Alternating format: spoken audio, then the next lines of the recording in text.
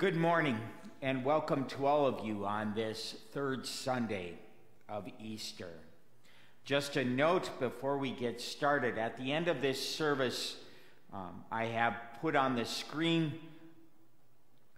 the websites for the call day services coming up this week, one on Tuesday evening and one on Wednesday evening. So you may want to be ready to write those websites down if you want to watch those services as we look forward to hopefully getting a candidate from the seminary to serve us here in Mountain Lake as our pastor. We use as our order of worship this morning the order of divine service setting 1. For those who may follow in the hymnal, that's on page 151. We join now in singing hymn number 463. Alleluia, Christ is risen, he is risen indeed.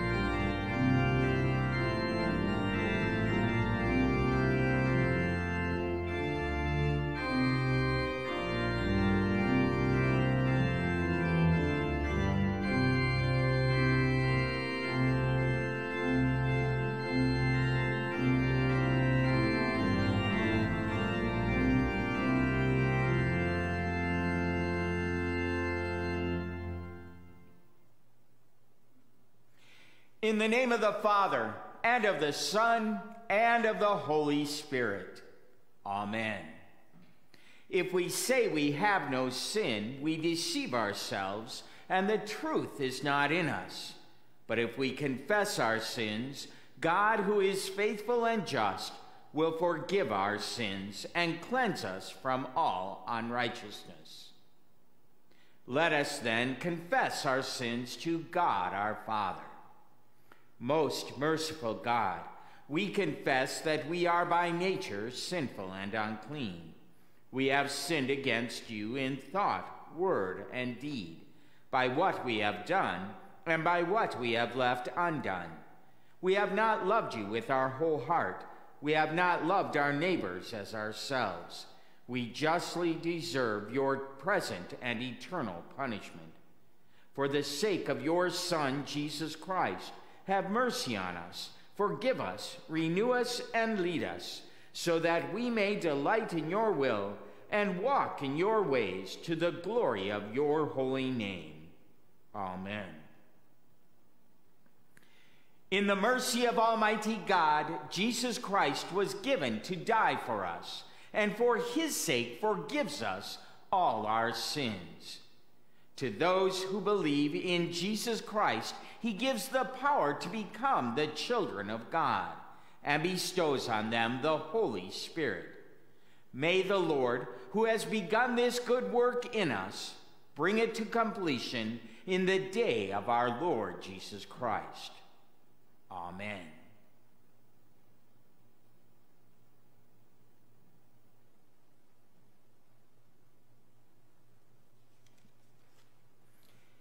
In peace, let us pray to the Lord.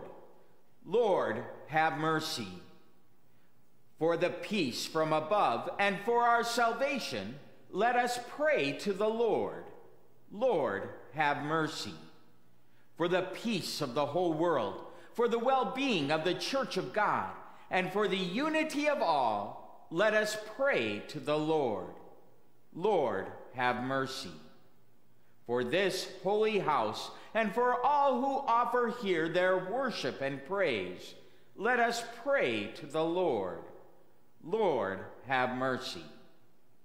Help, save, comfort, and defend us, gracious Lord. Amen.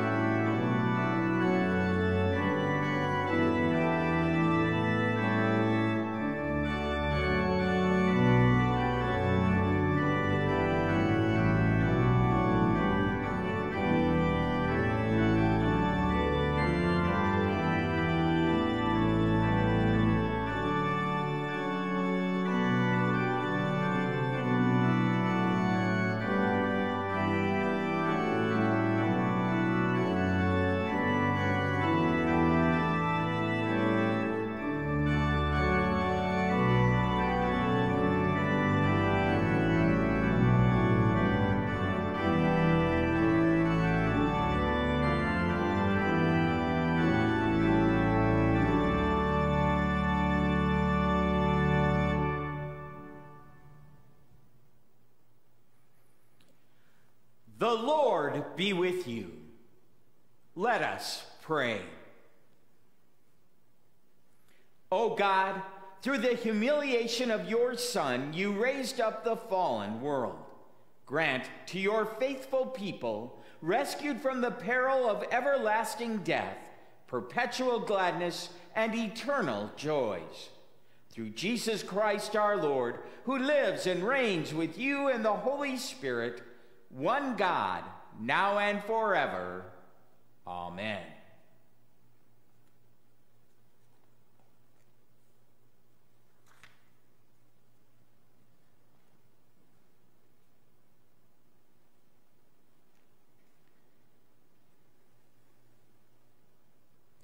The first reading for the third Sunday of Easter is from Acts chapter 2.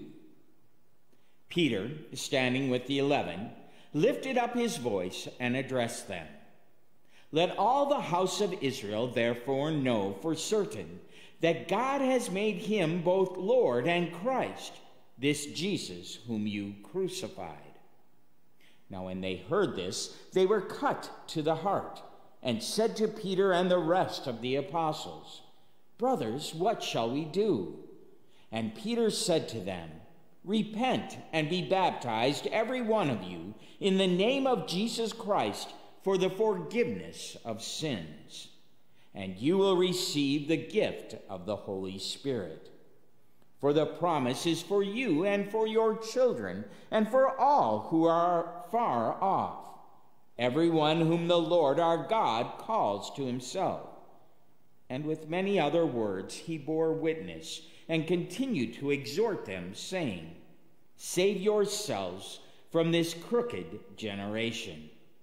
So those who received his word were baptized, and there were added that day about 3,000 souls.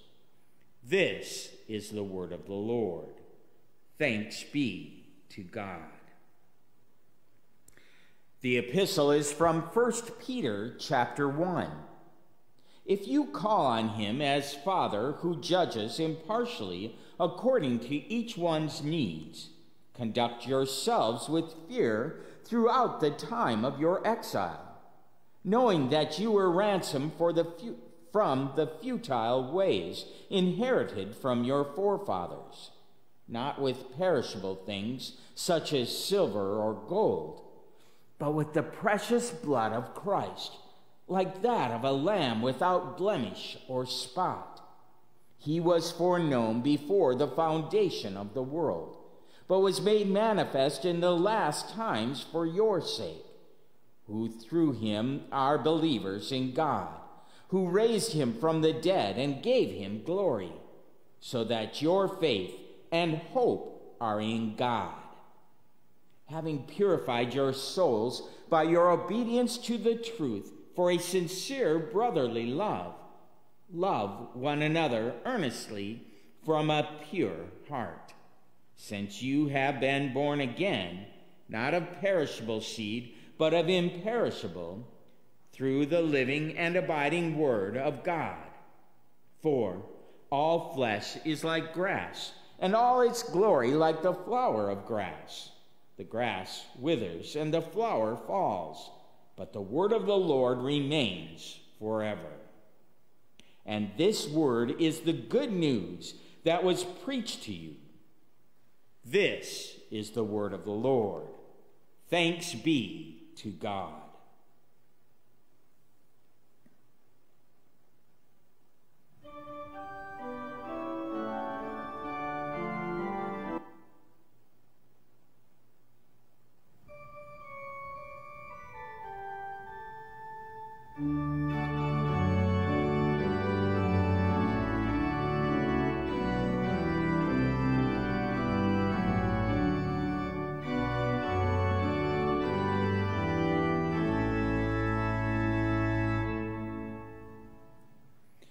The Holy Gospel according to St. Luke, the 24th chapter.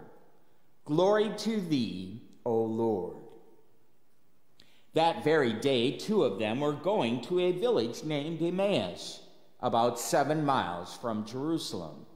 And they were talking with each other about all these things that had happened.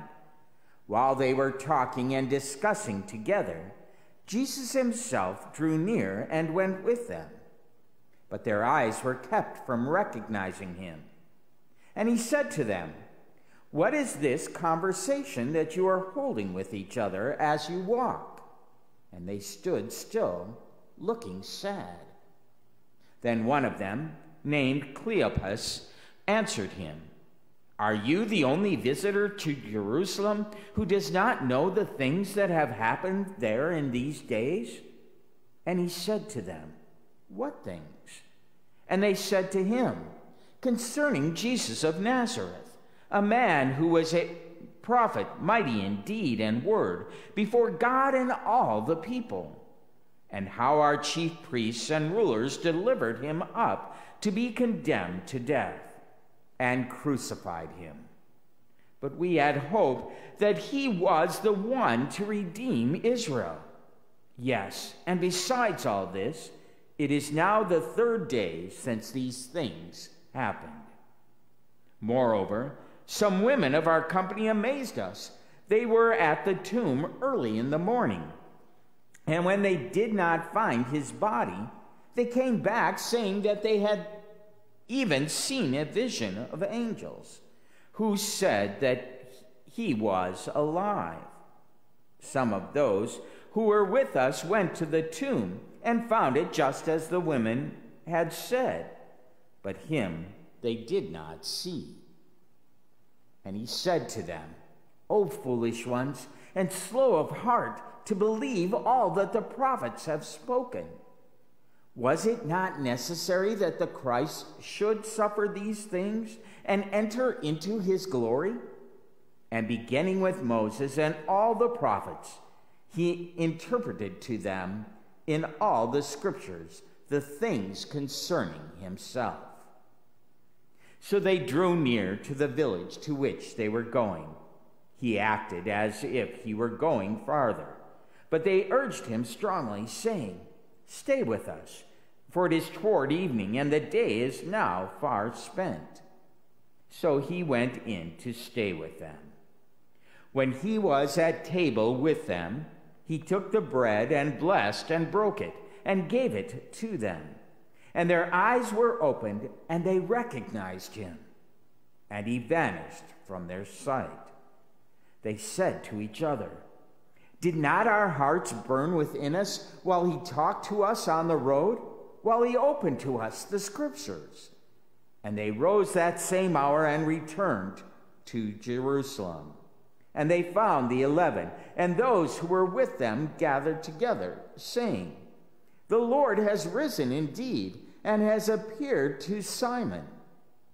Then they told what had happened on the road and how he was known to them in the breaking of the bread. This is the gospel of the Lord. Praise to you, O Christ. We continue with our next hymn.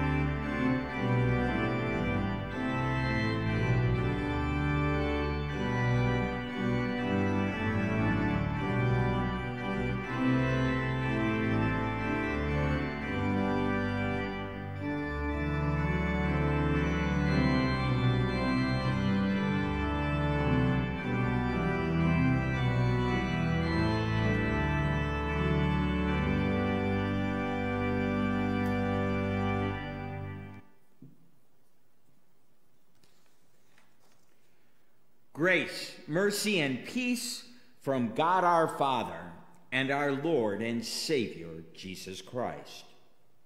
Amen. The stranger shows up on the road, but their eyes were kept from recognizing him. And that's sort of how Jesus is like. He comes incognito, undercover, as it were. He hides himself. He does this to teach, to let those walking on that road to Emmaus the truth about himself. Listen to the words of the prophet Isaiah. Truly, you are a God who hides himself, O God of Israel, the Savior. God hides himself. He will not let himself become visible. Yet it is in his hiding himself that Jesus shows himself to be our Savior. It is not that these travelers on the highway to Emmaus were confronted with a case of mistaken identity. Their eyes were kept from recognizing Jesus. It was not that the Lord Jesus was absent from them. He was right there by their side on that road. But they were prevented from recognizing him. They could not see him for who he was. Jesus remains to them a stranger. But like I said, he does this so that he can bring them the message of a Savior himself. So as the conversation goes on, they tell him of their disappointment and now dead hope. But as they are speaking, then the Lord Jesus interrupts Cleopas and his friend. O foolish ones and slow of heart, to believe all that the prophets have spoken. Was it not necessary that the Christ should suffer these things and enter into his glory? And beginning with Moses and all the prophets, he interpreted to them in all the scriptures the things concerning himself. Jesus comes to them as a stranger so that he might open up to them God's word, God's saving word about the Messiah, the Christ, Jesus himself. He explains to them all the things as they walk along on the road. And as they come to the end of their journey for the evening, they urge Jesus to stay with them, and so he does for a while. He takes for himself the place of host, blessing and breaking the bread, and he gives it to them. And their eyes were opened, and they recognized him. Now they recognize that this stranger with them is none other than Jesus, the same one who was crucified, the very one on whom their hopes were pinned, is now alive and in their midst.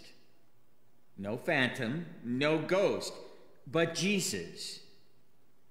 Yet when their eyes are opened to see who it is who is with them, he disappears.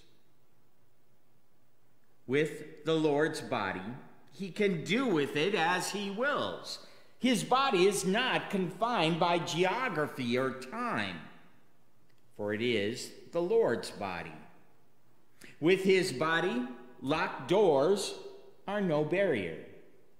With his body, he need not stay put one place at a time. but where he puts himself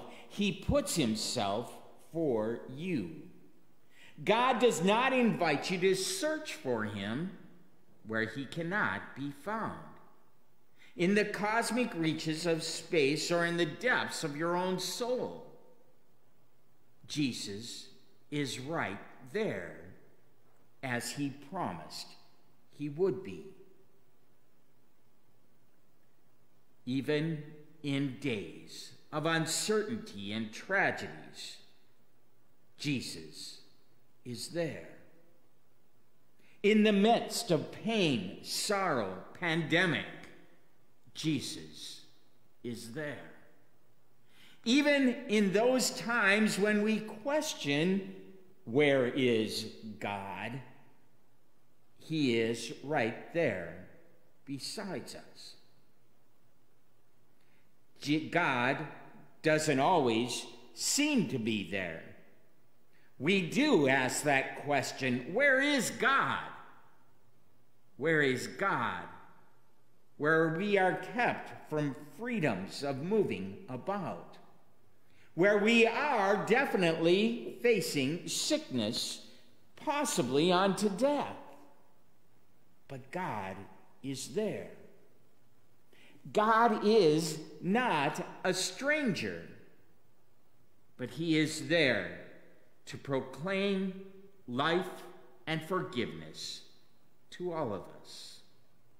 Raised from the dead, he is free and loose to be wherever he puts himself for you, and you need not be in doubt as to where that is. You see, Christ reveals himself in unusual ways. The Lord hides himself from those men on the road to Emmaus so that he might reveal himself to them, his real self, to show himself where and when it pleases him. And this is how Jesus wills to be known by you in his scriptures. It is in the very word of God that testify to him that he opens up those scriptures for those on the road to Emmaus and for us. This is where we hear that the very Son of God would be handed over to evil men, crucified and resurrected for us.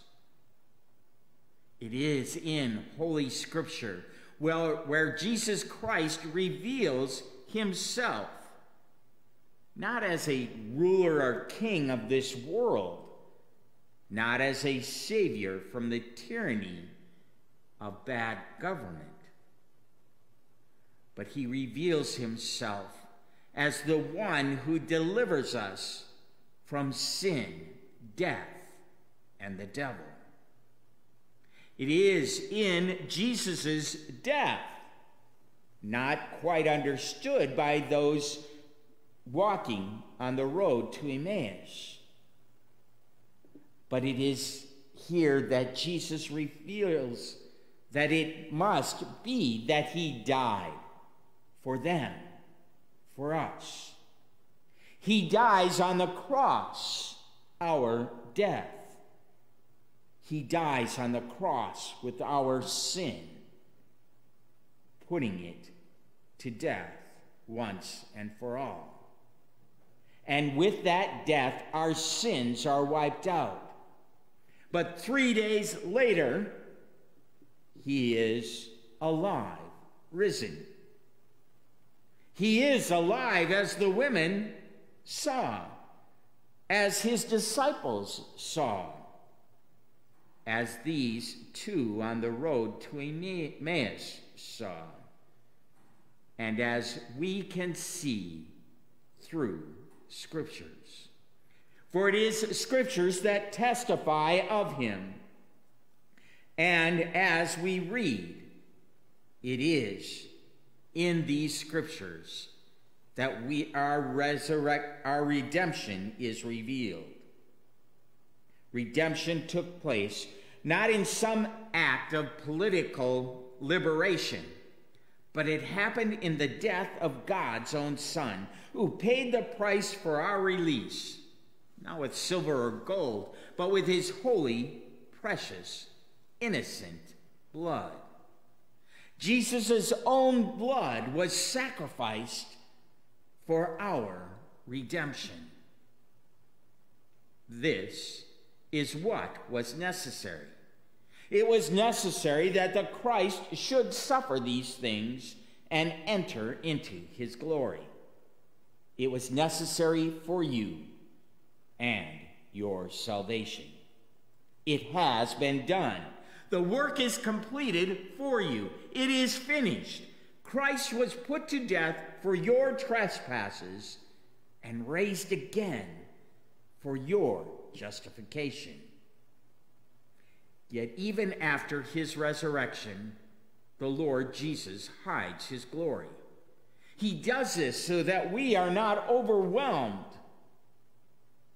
so that those road-weary sojourners on the road to Emmaus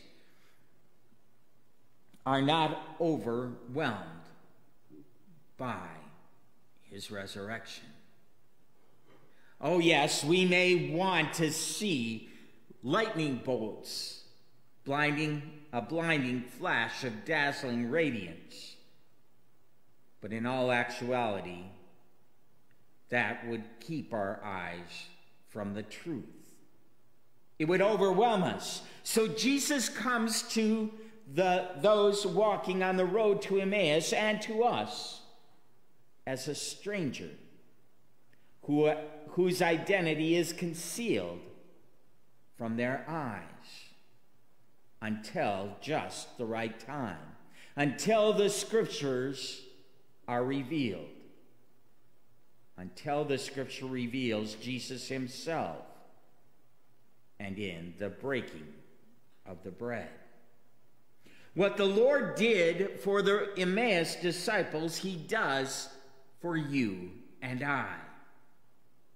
Sometimes your eyes are kept from seeing him, but there will come a day when we will see him. On that last day, the Lord Jesus Christ will no longer be concealed from our view. Then all eyes will be open to him, either to their everlasting joy or to their eternal shame. Then we will behold him and not another. Then in our flesh we will see our Redeemer, as Job confessed in the Old Testament. But not yet. Now to recognize Jesus means that he vanishes from our sight. He hides himself so that we may learn to hear him, to trust in him. For faith comes not by sight, but by hearing. Now we are not given to see him, we are given to hear him. We hear him as he speaks to us in the preaching of his scriptures, his words that are spirit and life. You hear him in his word of absolution that you heard earlier, that declares your sins are forgiven. You hear him not at the ordinary supper table at that road stop near Emmaus, but at his holy supper, where he gives his body to eat and his blood to drink for the forgiveness of your sins. You may not see him now. The question may arise, where is God? Where is Jesus? As we face the days ahead, Jesus is there with us. Even though we may not see him physically, he stands beside us with his love and grace, with his words of forgiveness of sins and life eternal. And eyes were opened, and they recognized him, and he vanished from their sight. On this third Sunday of Easter, we can rejoice. For even though Christ is not visibly seen before us, he stands right beside us, keeping us until that day when we can see him with our eyes wide open. That day when we will see him face to face as he returns to gather all of us into his heavenly kingdom for eternity. Amen. Now may the peace which passes all understanding keep your hearts and your minds in Christ Jesus to life everlasting. Amen. Alleluia, Christ is risen. He is risen indeed. Alleluia. Having heard the word of God, we now confess our faith in the one true God in the words of the Apostles' Creed.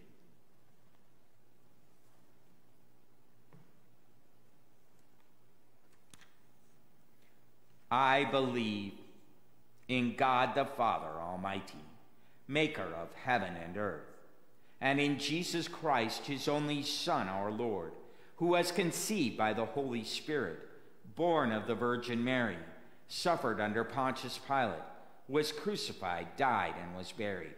He descended into hell. The third day he rose again from the dead. He ascended into heaven and sits at the right hand of God the Father Almighty. From thence he will come to judge the living and the dead. I believe in the Holy Spirit, the holy Christian church, the communion of saints, the forgiveness of sins, the resurrection of the body, and the life everlasting. Amen.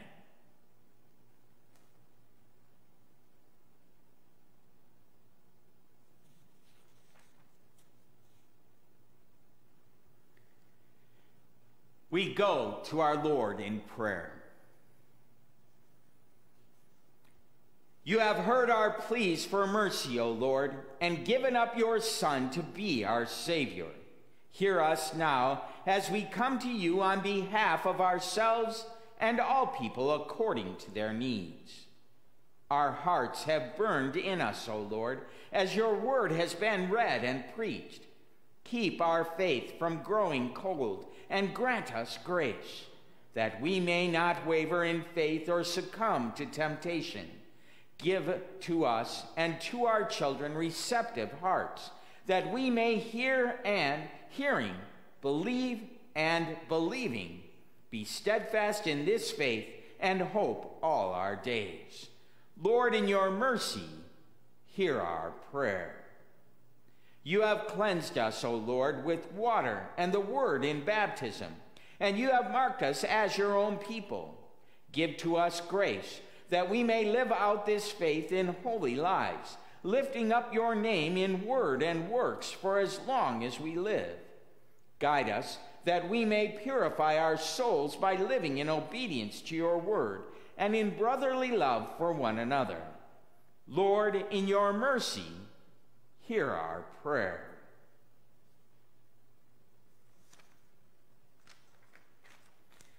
Bless your church, O Lord, that she may welcome the stranger in Christ's name and manifest the unity of the faith in the bonds of love. Bless our synodical president, Dr. Matthew Harrison, our district president, Dr. Lucas Woodford, and our circuit visitor, Pastor Russ Reimers. Bless those training for church work vocations. We pray especially for all those who receive placement calls from our seminaries this week. Bless each of us as we live out our baptismal vocation of worship, witness, prayer, and service. Lord, in your mercy, hear our prayer. Guard our nation, O Lord, that we may enjoy peace and security in the face of threat and danger. Bless the President of the United States, Donald Trump, the Congress of the United States, and our own state, especially Representative Rod Hamilton. our governor, Tim Walz, and all our other state and local officials, that they may fulfill their offices faithfully. Bless the members of the armed forces who protect us and teach the nations the ways of peace. Lord, in your mercy, hear our prayer. Heavenly Father, look with favor on those who celebrate baptismal birthdays, including Cody Adrian, Darla Cruiser, Rod Hamilton, Joel Leet, Sarah Wilson, Bernie Mulger, Terry Karshnick, Kermit Leet, and Mary Kispert. Grant that they may continue to grow in wisdom and grace, strengthen their trust in your goodness, and bless them with your abiding love all the days of their life. Lord, in your mercy, hear our prayer. Deliver us from all our afflictions and grant us strength to bear all our burdens. O Lord, hear us in particular for Dwayne Bond, Naomi Botine, Bernice Christoffel, Dorothy Dunker, Marilyn Feil, Addison Jansen, Bob Jass, Lois Lee, Mike Munning, Kathy Svalland, Laura Swanson, and Carla Wendt. Attend to the daily cares and needs of Jerry Zick, Mary Jean Kruger, Paul and Jody Metcalf, the Jesse and Jamie Peters family, Jessica Shoup, Daniel Willoughby, and those whom we name in our hearts. According to your gracious will, heal the sick, relieve those who suffer, comfort the grieving, and give peace to the dying. Be with all those who serve in the medical field, that they be protected as they serve. Give them love and compassion to all those they serve. Lord, in your mercy, hear our prayer. Stay with us, O Lord, and be our strength in weakness and our hope in time of despair. Your gracious will once kept the saints in faith even unto death. Keep us, we pray, with them in your faith and fear, that we may be found faithful when Christ comes again in his glory to bring to fulfillment all things, once and forevermore. Lord, in your mercy, hear our prayer. These and what other things we need, O Lord, we pray you to grant us in the name of and for the sake of our Lord Jesus Christ, whose death has made full atonement for our sin, and whose resurrection has granted to us the promise of our own joyful resurrection to eternal life. Through Jesus Christ our Lord, we pray. Amen. Lord, remember us in your kingdom and teach us to pray. Our Father, who art in heaven, hallowed be thy name. Thy kingdom come, thy will be done on earth as it is in heaven. Give us this day our daily bread, and forgive us our trespasses as we forgive those who trespass against us. And lead us not into temptation, but deliver us from evil. For thine is the kingdom, and the power, and the glory, forever and ever. Amen. Blessed Lord, you have caused all holy scriptures to be written for our learning. Grant that we may so hear them, read, mark, learn, and inwardly digest them, that, by patience and comfort of your holy word, we may embrace and ever hold fast the blessed hope of everlasting life. Through Jesus Christ our Lord. Amen. The Lord bless you and keep you. The Lord make his face shine upon you and be gracious to you. The Lord look upon you with favor and give you peace. Amen.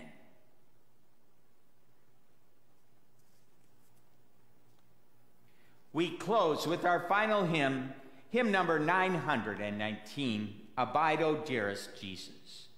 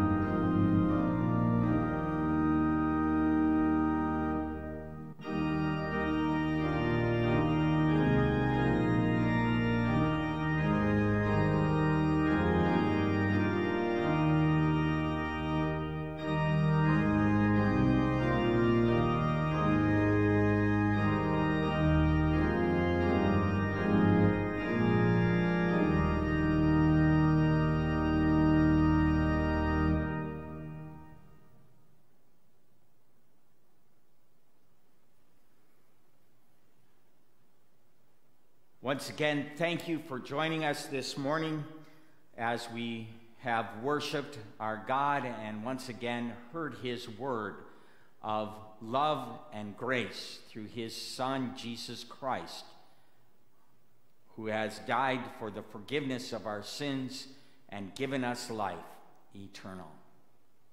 Just a reminder, we will be showing you the websites for the call day services coming up this week at the seminary in St. Louis and the seminary in Fort Wayne.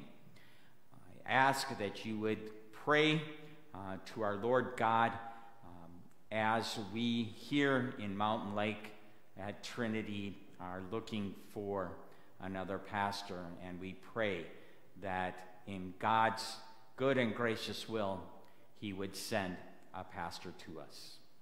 God's blessings to all of you.